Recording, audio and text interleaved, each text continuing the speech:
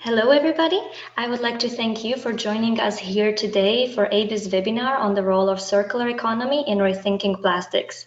We are sorry a little bit for the delay, but we were waiting for all of the participants to join us. So today we will be talking about the main challenges and innovative solutions on how to approach this issue and create a thriving economy and a sustainable world. My name is Katarina Halushkova, and I am the Project Communication Specialist at ABIS, the Academy of Business and Society that organized this webinar. Today we are having three experts. Gavin Warner, the Director of Sustainable Business at Unilever. Hi, Gavin. Good morning, how are you? Second speaker is Fiona Charnley, Associate Professor of Circular Economy at University of Exeter and a former Senior Lecturer in Circular Innovation at Cranfield University. Hello, Fiona. Good morning. And Peter Hopkinson, Director of the University of Exeter Center for Circular Economy. Hello, Peter, and I welcome you all here. Thanks very much, Katrina. So this webinar is going to last up to 1 hour. Each speaker will have around 10 minutes to talk, so there is going to be plenty of time for your questions and discussions for a Q&A. So please do not hesitate to write your questions down throughout the whole webinar. I will see it coming, and at the end I will make sure that your question is answered. You can see a question section at the GoToWebinar platform. And now, without further ado, I will share the screen of Gavin, our first presenter, so that we can start. So whenever you're ready, Gavin, the floor is yours. Thank you. Could you just confirm you can see a full screen of my slide? I can, yes, perfect. Super. So, yeah, good morning all, as I said earlier. So, short of climate change, I think it's pretty clear that one of the other enormous issues of our time has become plastic, and specifically plastic waste, and how plastic is ending up leaking into the environment, into rivers and oceans. So the reason we've come together to discuss the opportunity is because we believe that the role of circular economy is a key one in terms of how we can rethink the material flow for plastics. So I'd like to share a little bit of the insight and the approach that we're taking at Unilever to tackle this challenge. In terms of slide change, are you able to help me there, Katrina? It's just not moving. There we go. So Unilever's purpose is to make sustainable living commonplace. It's worth mentioning that back in 2010, we set a vision to grow our business whilst at the same time to decouple the environmental impact. Now I've raised this point because the principles of the circular economy are pretty similar. So a circular economy really is looking to decouple from the consumption of finite resources. And so there's a natural link into what we might be wanting to achieve as a company, principles of a circular economy. Strange reason I'm struggling to change slides. Our approach really, when it comes to packaging and plastics, is to use less. And at the same time, what we do use, we need to ensure that we retain its value for longer. And so this is the approach for a long time, has always been about reduction, driven mainly by efficiency. But if you combine reduction with circular economy principles, you begin to maximize the value of those materials. It also made perfect sense that the right place for us to start would be to rethink the design and the use of packaging materials in the 400+ brands that we sell around the world.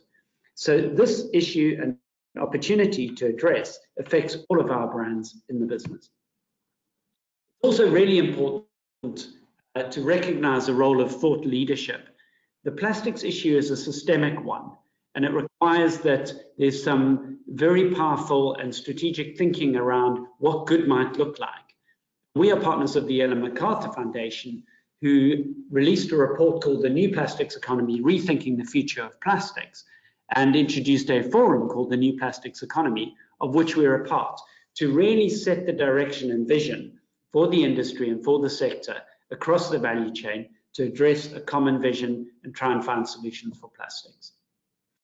Current waste-related commitments in the are a combination of goals that we set back in 2010 to halve our waste after consumers have used it, and we're at around 31% today. Also, an aggressive program we had to ensure that we had zero waste to landfill across all of our manufacturing sites across the world, which we delivered in 2014, and we track it around 97 to 100 most of the time. And then we added to that in 2017 some really stretching commitments to lead our industry around making all of our plastic packaging recyclable, reusable, or compostable. What we added to that was a commitment to ensure that we use post-consumer recycled resin. So in other words, making sure that we begin to buy and use the plastic that is collected and recycled to make new products. That ambition will need to be rethought as the world moves on and more people try to drive up the infrastructure and collect more plastic materials. In addition to that, the New Plastics Economy, which I mentioned, worked for a number of years with many players across the value chain to create what's called the Global Commitment, which sets out to draw a line in the sand on how we might set about to eliminate plastic pollution at the source. Within that commitment, there are some additional things that have been added around companies committing to eliminate problematic and unnecessary plastic. And of course, there is a call to look at more reuse models and other ways of rethinking the system. So our focus as a business, as I had already alluded to, was mainly on design, given that's what we're most responsible for. So we need to be smart at thinking about how we design our products. Zero waste program overall within manufacturing operations, and an essential element to partner with others and collaborate in order to drive to ensure that no packaging. So within the context of design, the important thing is to prevent any packaging becoming pollution use. So the smart things we can begin to do is to reduce the total amount of materials we use by concentrating, compacting, or compressing our products and delivering them in smaller packages. We can also look to drive reuse models, refillable solutions for consumers, in that we then begin to use packaging more than one times preferably, and then also to look at ensuring that everything is recyclable in the first instance. If we don't design for recyclability, then there's no chance that we can ever actually collect, recover, recycle, and use that again. And of course, there's an element of eliminating materials that are problematic, which is a design solution that would be required.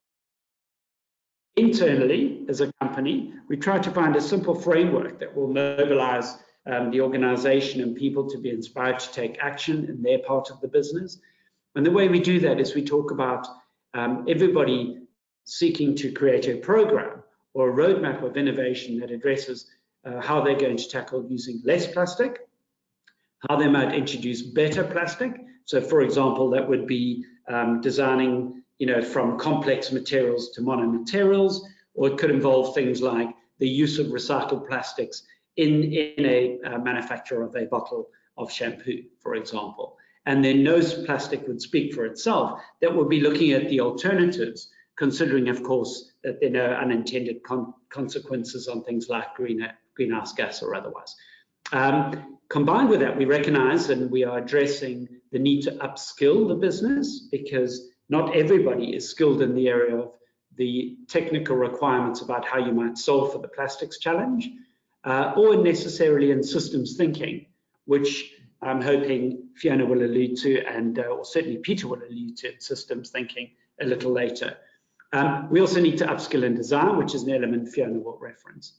And then, of course, again, we need to train people and help people with how we partner with others to drive this change. And we have an obvious advocacy and lobbying agenda where we work with or consult with governments and NGOs around what needs to happen or what would be good policy that could help accelerate a transition to a more circular economy for plastics.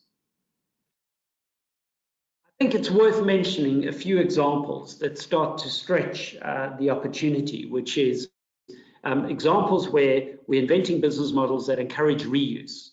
So I'm quite inspired by the example in the middle, which is our toothpaste brand Signal, that have gone into a format which is a toothpaste tablet that you would chew and then still brush your teeth as normal using a toothbrush. But what you can see happens here is you end up with a premium, gorgeous looking proposition in a reusable glass container, a radical new format that may be exciting for people to adopt a new habit. And all of this would be then delivered through a model through Loop, where you would order and then have your product replenished, where the containers are washed and refilled by us and sent back to you. So that's an exciting model. And there was a launch in France announced yesterday, and it's happening in New York, and there'll be more markets to come. I mentioned before the need to work together and bring everyone on board. We are working as a company with players in all of these areas, from the experts and academics, including Exeter, some partnership programs we're working with the university and the MBA program. There are, of course, some big programs internally around engaging our employees in leaning in to come up with solutions. We work with many NGOs, including the Ellen MacArthur Foundation, but also use the likes of Tier Fund or Greenpeace as critical friends around making sure that we are doing what we believe is the right thing.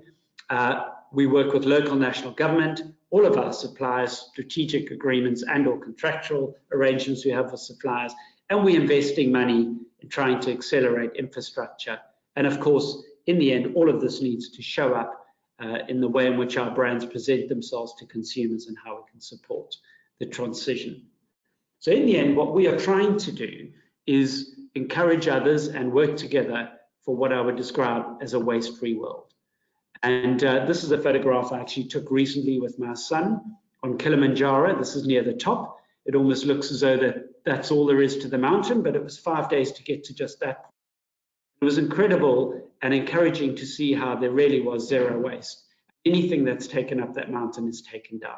So that would be my vision of what I'd love to see as an end result for all of us. So on that note, I'd like to hand over to Fiona. Thank you very much, Gavin, for your terrific presentation. And as you said, we will now ask Fiona to share her screen as well. Fiona, over to you. Thank you very much, Katrina. As you said earlier, I'm an Associate Professor of Circular Economy at the University of Exeter Business School. And for the last 10 years, I've been working with organisations to implement circular approaches, primarily to design, innovation and manufacture, which is where my background and expertise lies. So I wanted to start with this picture. There we go, this picture. Which many of you may recognise. It was actually taken at the aftermath of Glastonbury a couple of years ago. And Glastonbury is one of the UK's largest music festivals, and last year alone generated nearly 2,000 tonnes of waste. And amongst this debris, we would be right in expecting to find items such as drinks bottles, plastic food packaging, maybe some personal care items. However, what really surprised me was the 11 tonnes of clothing and camping gear that was also left behind. And this included things like 6,000 sleeping bags, 5,000 tents, 3,000 airbeds, and even 400 gazebos. And unfortunately, this is an accurate reflection of the way that we as consumers value our products currently. It's often more convenient to dispose of products even when they still have a significant amount of economic value and replace them with new. And with this in mind, it's easier to understand the statistics that surround the design of products, in that over 80% of products are thrown away just after a single use. So a lot of design is based on these single-use items. So it's a common misconception that the circular economy is actually about waste or garbage. But actually what the circular economy model does is it encourages us to look at the wasted or idle value that's inherent in many of the products and assets across our society today. So if we take the average European car, for example, it only actually spends between 5 to 7% of its life cycle being driven. The rest of the time it's being unused on your drive, outside your office, or stuck in traffic on the M25. A car was designed to be driven, and the time that it's actually stood still is really wasted value. And buildings are another example of this, with 60% of European offices remaining empty, even during working hours. So the circular economy encourages us to identify this wasted value and to create new revenue streams and new ways of using and reusing our assets. However, the circular economic loops that we're used to seeing of reuse, refurbish, and remanufacture are often far easier to visualize and implement within these higher value products and assets, such as cars, for example, than consumer goods and plastics in particular. So I wanted to dig a bit deeper into one of the models that Gavin introduced earlier as part of the plastics report. And this infographic represents our global plastic packaging flow, which is estimated currently to be around 78 million tonnes per year. And as you will see, 40% of this still goes directly to landfill, with 32% of this leaking into our ecosystems or our oceans, and 14% being incinerated for energy recovery. So it's quite shocking to see that only 14% of our plastic packaging is actually collected for recycling. 8% of that makes its way into what's called cascaded recycling, which basically means it's been recycled into a product that's of a lower value than the initial product. And only 2% is actually closed loop recycling, which means that, say, a can of Coke is recycled back into a can of Coke or a product of equal or greater value. And so often we are, when we think about plastics and packaging in particular, we are encouraged to think about recycling and making sure that our bottles and our food packaging makes its way into the right recycling stream. However, often we're treating the symptom of the system and not the actual cause. So I want to talk about how we can design solutions that actually address the cause of our systemic problems and not the system. So through the analysis and synthesis of different taxonomies that are commonly used in academic literature, combined with different sources of value being reported from industrial organisations all over the world, we have come up with this circular value creation framework, which is based on 5 circular economy business model archetypes. As you'll see on the screen, on the left-hand side, you have 5 different business models that range from material efficiency, so thinking about the input of materials that you're using within your process and with your products, down to things like cycling for longer. So this is things like trying to extend the life of products through reuse, through remanufacture and refurbishment, all the way through down to resource sufficiency, which is basically trying to cycle smaller loops faster with less energy and resources. So for example, a lot of manufacturers now are looking at access over ownership and sharing platforms and leasing models, for example. So what this model does, it demonstrates the link between design and business models. So it looks at where you can intervene within a product's life cycle, whether that's right at the beginning or throughout the use phase. And I wanted to demonstrate this through a few examples. So the first example that I wanted to use really focuses on the initial stages, so circular supplies, looking at how we can use different materials to replace plastic in the first place. So this is a company, a startup company called Uhu. So Uhu are a startup who have created a seaweed-based alternative to plastic packaging. So as you'll see down on the bottom right of the screen, they initially developed a globule of water that was actually packaged in this seaweed material. It's biodegradable in just 4 to 6 weeks, like a piece of fruit. You can actually consume it. It can be flavoured and coloured. And the great advantages are that it has significantly less environmental impact than plastic alternatives. And it's actually cheaper than plastic as well. So Uhu have developed some great partnerships with Just Eat, for example. So they're looking at how they can replace sauce sachets, where you're finding multiple restaurants and fast food outlets. And these source sachets currently are very difficult to capture value from. They often don't get recycled at all. Also, Uhu a couple of weeks ago were at the London Marathon, replacing water bottles that are a huge waste at many sporting events with actually globules of water that the runners could consume. So they're a really interesting company. Really keep your eye on them, because I think they'll do some fantastic things. And I think it's great to see how designers are thinking of really trying to eliminate plastic completely and think of alternatives right at the beginning of the use phase. The second example that I wanted to give was this is an Australian born company called Nappies. So within the UK alone, we dispose of around 3 billion nappies each year, and each of those nappies uses 1 cup of oil to produce, and on average takes about 500 years to decompose in landfill. So what Nappies have done is that they've designed a cradle-to-cradle certified reusable nappy based on cornstarch material. And if that nappy ends up in landfill, it will biodegrade in just 50 days, leaving nothing behind but nutrients for the soil, which is a significant difference to the 500 years of petroleum-based nappies. So obviously this nappy isn't designed to be sent to landfill, and users have the option to either purchase the totally washable option or biodegradable inserts that can actually be composted in the user's backyard. And furthermore, users of this corn-based nappy report hardly any cases of nappy rash and feel much better putting them next to their baby's skin than the petroleum-based alternative. So G-diapers and G-nappies have had significant success in the USA, the UK, and increasingly Europe. However, they still remain a premium product with only a small percentage of the market.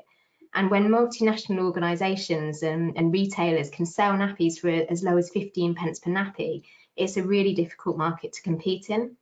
So what we've been doing with G is we have been working with them to consider how, through the combination of circular design and circular business modelling, they could capture more value from the used nappies by considering things like anaerobic digestion and large-scale composting solutions, as well as a sale of service business model. So we've helped them to develop partnerships with childcare providers and third-party waste management companies to create a circular value chain to complement their cradle-to-cradle certified product. So basically, G are now working directly with childcare providers rather than the parents themselves. And they have, the childcare providers then have the option to either have their nappy waste collected, after which it will be composted on a region-wide scale, or they can actually buy into a franchise model and purchase their own on-site small-scale machinery that will compress their G-nappy waste into energy briquettes or create compost, which enables them to develop their own revenue streams, which is a really exciting way of looking at it. So offering these new business models enables G-nappies to capture additional value from the waste generated from their product, and also they can then circulate that value back to the users by reducing the cost of the initial nappies. And by targeting childcare providers instead of parents, G-nappies can upscale their model whilst also decentralising the system. And this is really interesting from a design perspective, as it demonstrates that having a circular product is only half of the challenge. It's really essential to consider the surrounding business model and the wider system of stakeholders necessary to really circulate those resources and retain the value within the system. And I know that Peter is going to demonstrate the importance of locality and also scale further. So at this point, I'd like to hand over to Peter. Thank you very much, Fiona, for a great presentation and for sharing with us the examples of the very innovative and sustainable companies.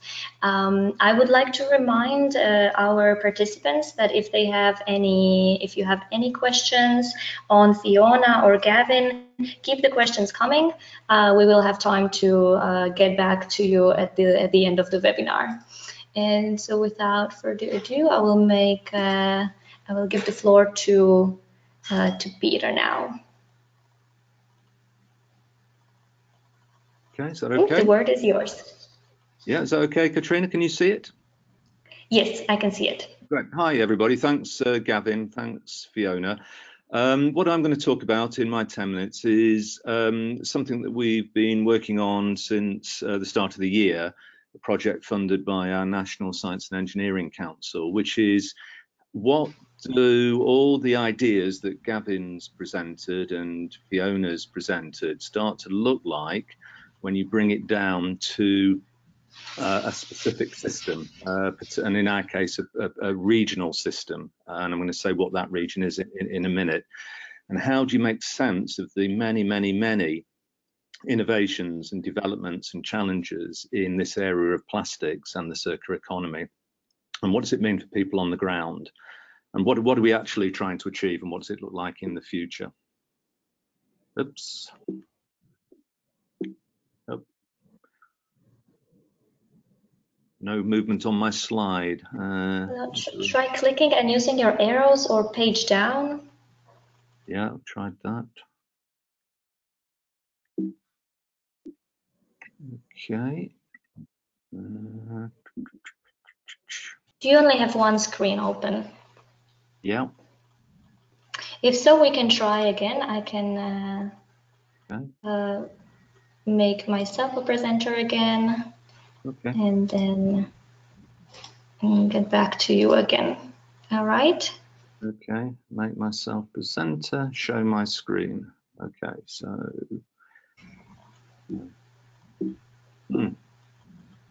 not getting any movement on it. All right. Well, I have your presentation open, so we can go through my. That's great.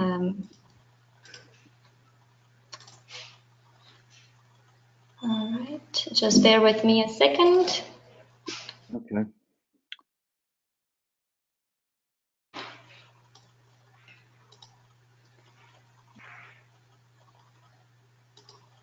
So I'll just say a little bit about the background. It's a project that involves 20 academics, 60 external partners, and these 3 counties in the southwest region of England, which I don't know whether people listening in today will have visited or know about. So this is known as the southwest region of the UK.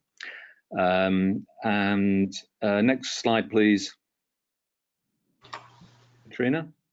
And this is a typical landscape in one of the counties. This is Cornwall, which is the county I'm based in. It's very, very well known for it's been a tourist destination, strong sort of coastal landscapes, strong agricultural base, and that's typical of the entire region.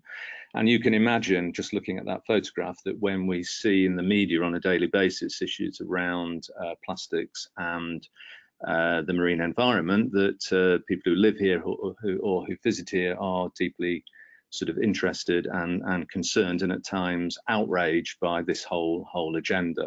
So it's a very emotive topic, and what we're trying to do in our project is work with that emotion, but bring a science to the whole area to understand better about some of the issues, impacts, quantities, flows, and effects.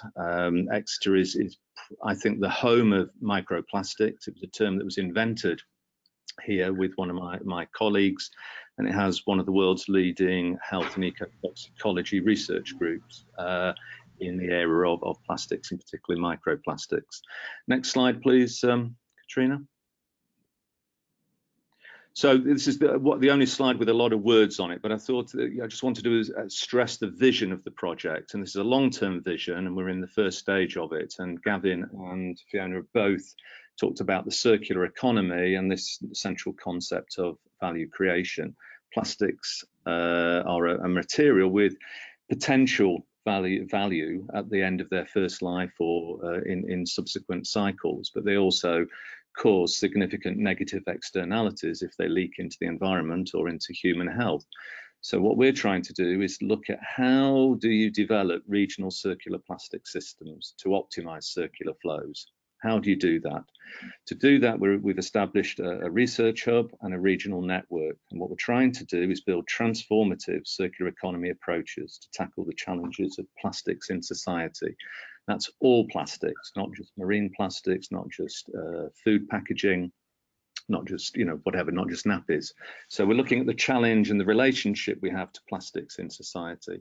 And our outputs really are to develop systems level models to evaluate system oriented innovations that Fiona's already given great examples on product innovations that have to be designed into a system for their value to be recovered and circulated. You can have cradle to cradle products that go to landfill or incinerated. We've lost a lot of the value that's been created through the excellent design in the first place. And what we're trying to do is design those systems to reduce, reuse, eliminate or substitute fossil fuel plastics. And Gavin gave some great examples of how Unilever are approaching this. But to do that, the interventions have got to be more cost effective. They've got to deliver superior financial and social outcomes, and they've got to increase overall resource and carbon productivity. It'll be very difficult outside of regulation to make a positive business case to make the shift compared to the current business case. So what we're looking at is tools and evaluations that enable us to demonstrate proof of concept. Next slide. I'm just going to say a little bit about what some of the things that we're doing. I'm not going to go into a lot of detail, but the first thing we need is a baseline. We need to assemble data on the source, all the sources, their distribution, their fate in water, atmosphere, and land. And from that, we need to identify candidate items and target areas for intervention. We need to move from a downcycling, landfill, leakage model to an upcycling circulation model. That sounds simple, but as we're discovering, data on these particular areas are really difficult, fragmented, and often don't exist. Next slide. So where are we going? We're looking at a wide range of data from local authorities, regulators, industry bodies. Here's just some typical data that we've got on. This is the latest data on the tonnages of household waste from one county in Cornwall. And if you can just read it in the bottom right of each bag is the amount of plastic bottles, total tonnage per annum in a county like Cornwall, and the average weight or fraction of plastic bottles per southwest household in our region. So what we're trying to do is establish this baseline to begin to quantify what is the potential value opportunity. What do we do with this material that we're not doing currently, and how do we do that? Next slide. And we're quantifying all sources. We're looking at marine plastics from the fishing industry, the growth of plastics in agriculture, medical plastics, plastics in construction, as well as the usual suspects in retail brands and clothing. So it's quite a complex situation that we're taking on. Next slide, please. And we have excellent data already on the site on pathways and sinks. And as I said to you before, it's an emotive subject, particularly marine litter and beach litter. This is some work that's been taking place over 10 years. This is just one study of the number of plastic items on one beach on one day in one of the counties in the region. Which can then be characterized and tracked back to understand better their sources and their potential impact. And this takes place on a regular basis. Next slide, please. And because we've got excellent data over 10 years, what we're able to do is chart the progress, the growth, the stability or the decline of plastics from different sources and different pathways across the UK and particularly in the southwest. This is just showing one type of data that we're working on to create that baseline model. Next slide. And then what we're looking at is, well, what are the impacts of plastics? We see plenty of images like the one on the right. What we're then trying to do is understand, well, what are the likely costs, the ecological costs, the human costs, the social costs of these materials if they leak into the environment or are not controlled and managed within particular pathways. This is just one example of marine mammal strandings in our region. And from that, we begin to understand, the relationship between sources, pathways, and sinks. Next slide, please. Then what we have to do, where we are at the moment, is understand the barriers and enablers, identify what has and hasn't worked. There's a proliferation of plastic-free initiatives in our region and all over the world. How many of them are based on sound science? How do we know whether what people are trying to do is the right thing? Is there a danger that they're doing the wrong thing? What is the link to policy and regulation, economic incentives? And what we're trying to do is understand better, what are people trying to do, what's working, and which ones are the front runners that we should be backing and investing in the future. Next slide, please. And of course, what we need is a scientific basis for any intervention that we make. This point about some initiatives are running ahead of the science. This is just one very simple, small example from an early part of the work, which was comparing the LCA of PET bottles versus the equivalent glass.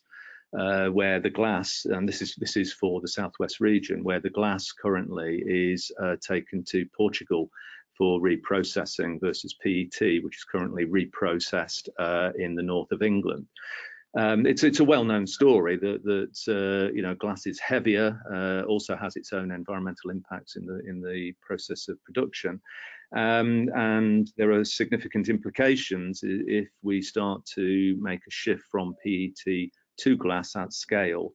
So what we're trying to do is look at a wide range of innovations that are taking place in the region or might take place in the region, and look at what their implications might be at scale, both in terms of life cycle assessment, economics, commercial benefits, social benefits. And that's what we're trying to do at the moment, is scale those up.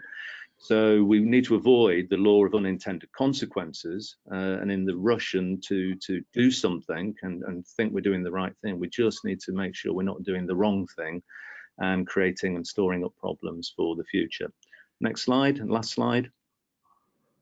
And where we are at the moment, Gavin mentioned all the stakeholders he's working in. We have over 60 stakeholders: local government, waste processors, farmers, fishing representatives from the fishing industry. And this is a workshop we ran last week, where we're trying to map out the current system as the basis for working out what a future system might look like.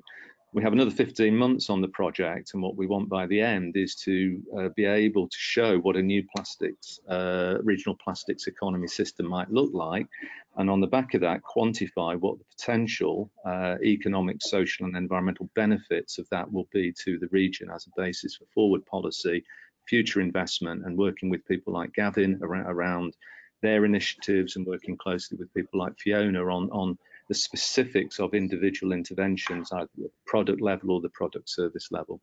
So that's where we are. That's what we're doing, trying to knit all these things together in one systems approach. And I think that was my last slide. Thank you very much, Peter, for your inspiring presentation.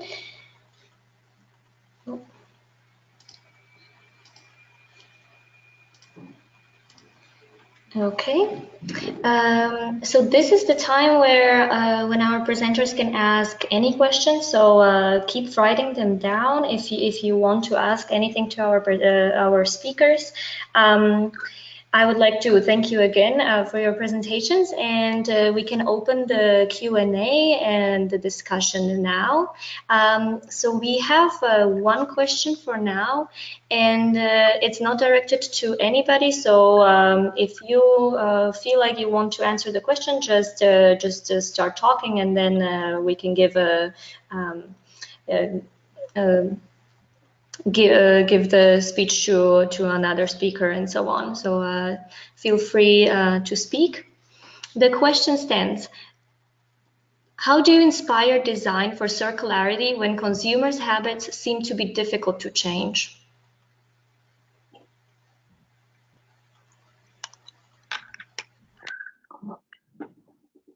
I think there are two parts to that question.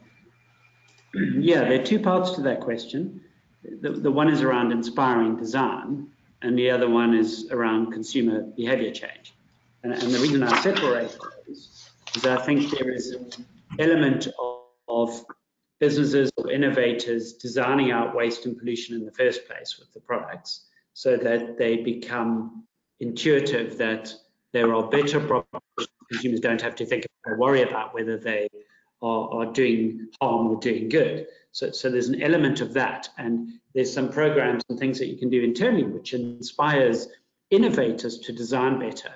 And normally that would take the form of inspirational examples, looking to biomimicry for inspiration on how nature does things well in a circular economy. And there are many things that we would use as material to stimulate and inspire an internal audience to want to lean in and think differently. From a consumer behavior point of view, I think, an example I always think of a transition from, you would say, an old combustion engine model of cars to the Tesla electric vehicle, was that when Tesla launched the Tesla vehicle, they made it cool. It was a cool, beautifully designed sports car. And so if you can create a product that looks good, that provides a benefit to people that they want, that is also more sustainable, then that's a real win-win. Rather than trying to say to people, you can no longer use this product or that product, or you cannot do this or you cannot do that. I think we should find ways to design things that are built-in sustainable or circular, gorgeous and motivating to use and deliver great benefits. And then it should be an easy move for people to say, I'm going to switch to the better version. Thank you very much, Gavin, for your input. Anybody else, Fiona or Peter, that you want to talk about this?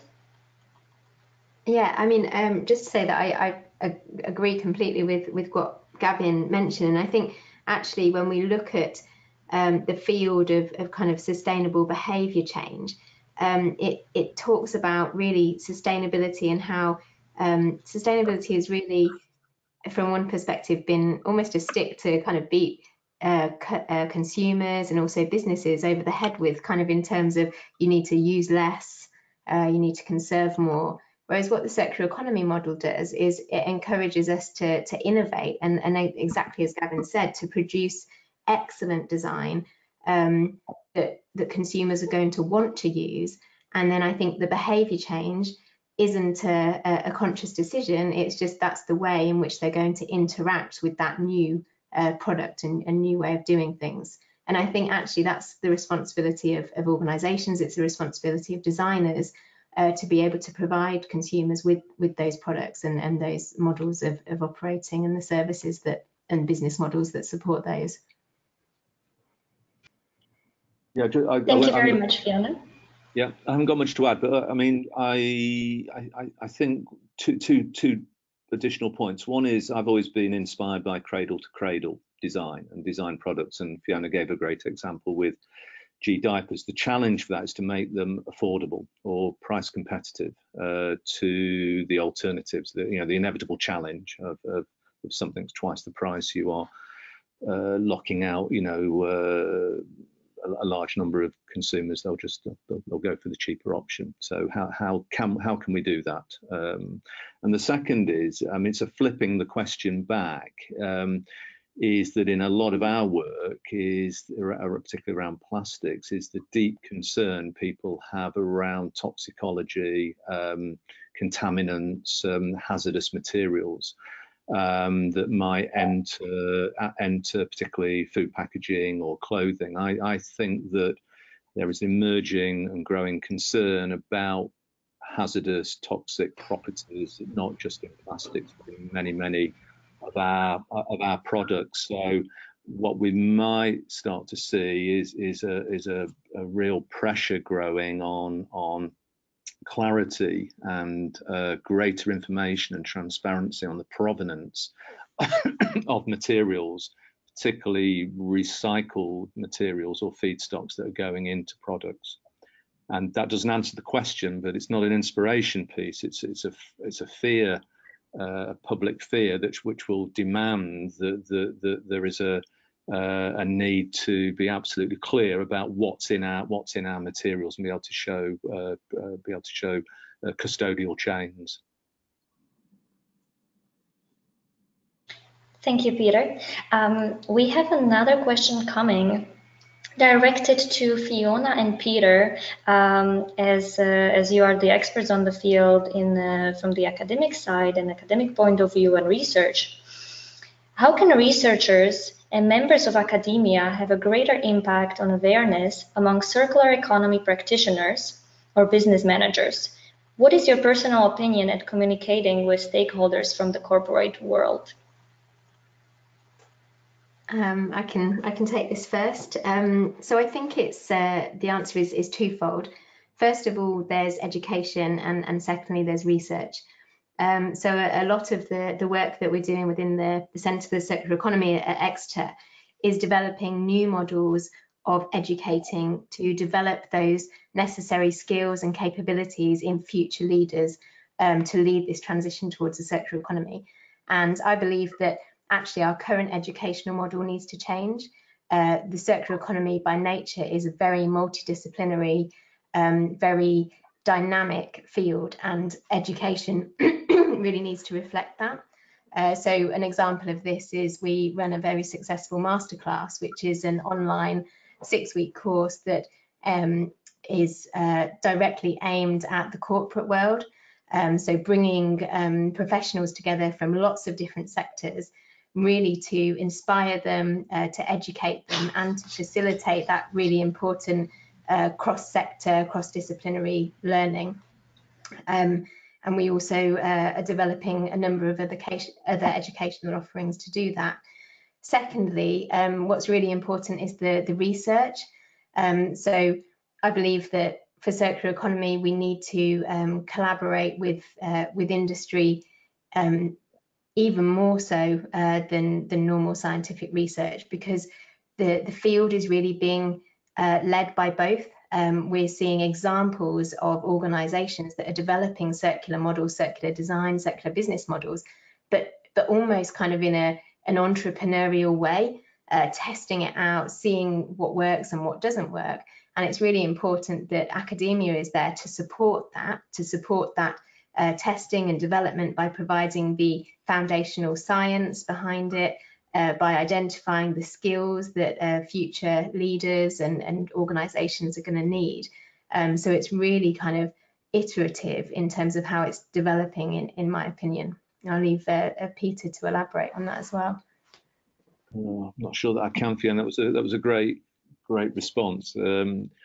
Just to hark back to the project that I showed on our slides, Exemplar, that is designed partly on the basis of ensuring that academic research is made more accessible to practitioners and to regional stakeholders. And it just happens to be the Southwest region. It could be any region or any spatial scale. So at the heart of the project is an e-platform which anybody can join. It has 3 levels.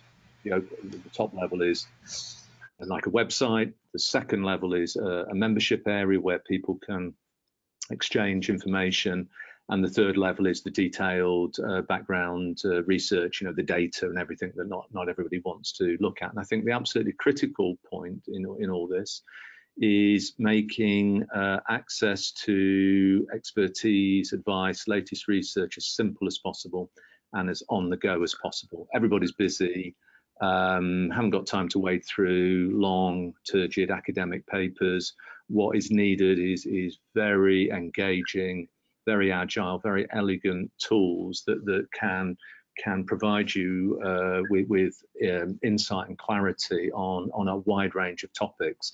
Then if you want to go into greater detail, then you can make sort of separate arrangements or separate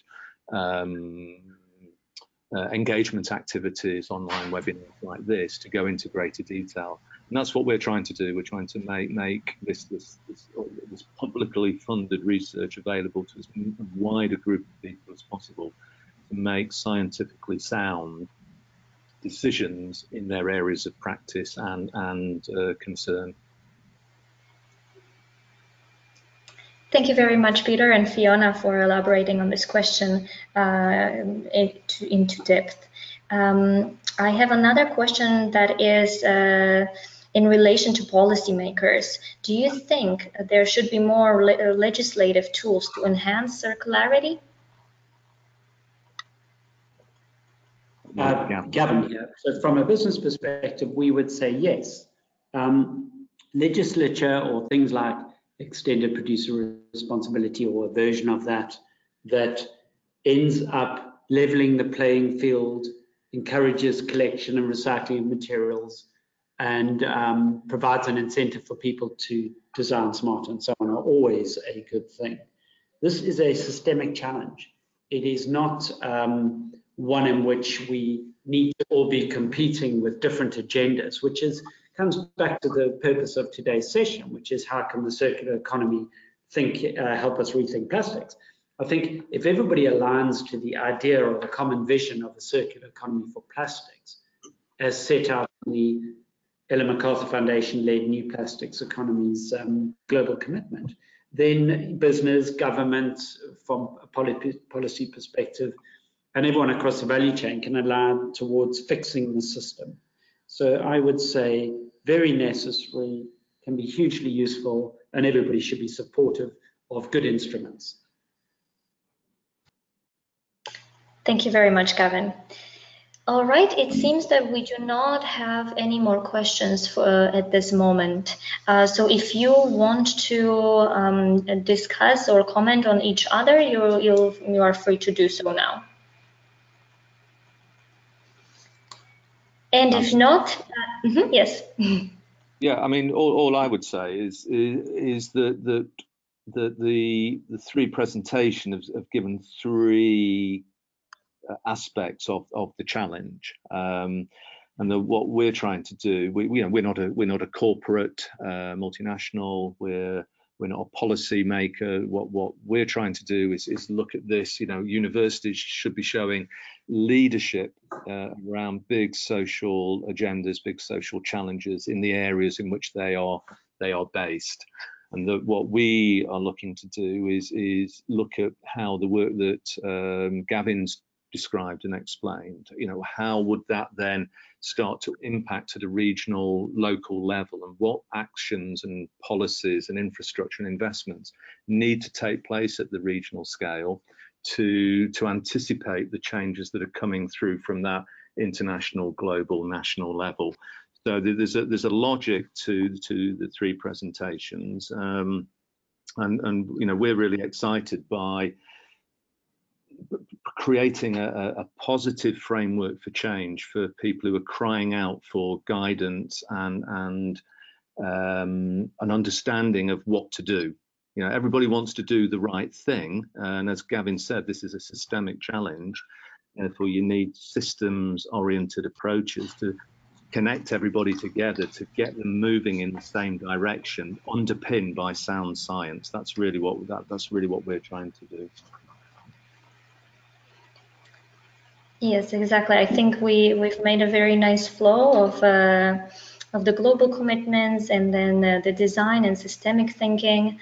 So I would like to thank you very much for your great performance and for the time that you devoted to it. I would like to tell everybody that there will be a recording of the webinar available. We will send it to you by email, but we will also communicate it on our social media channels and on our website. You can also download the presentation slides of our speakers right now at this moment. You can find it in the handouts section on the GoToWebinar platform. But we will also add them to the email that we will send out in case you're interested. And if you liked our webinar, you can check out also our other activities that we are planning on our social media channels, or you can subscribe to our ABIS newsletter on our website. You can see it on the screen now. We also have a LinkedIn group on ABIS Circular Economy. If you would like to continue in the discussions or have any questions after the webinar is ended. We hope to see you all on our annual event, Knowledge Interaction Forum, which is going to be on the 22nd May, so in 1 week in London, at Unilever's Development Centre 4 Acres, as we are collaborating with them. And the key theme of this year is driving sustainable innovation to deliver impact. If you have any other questions, you can get in touch with me. You can see the email on the slide. And again, I would like to thank our speakers, and I would also like to thank our participants for being here with us, watching us, and having the questions and being active. So thank you again, Gavin, Fiona, and Peter for today. It's a pleasure. No problem. Have a good day. Thanks. Have a great day. I'm going to end the webinar now. Have a great day. Bye-bye. Bye.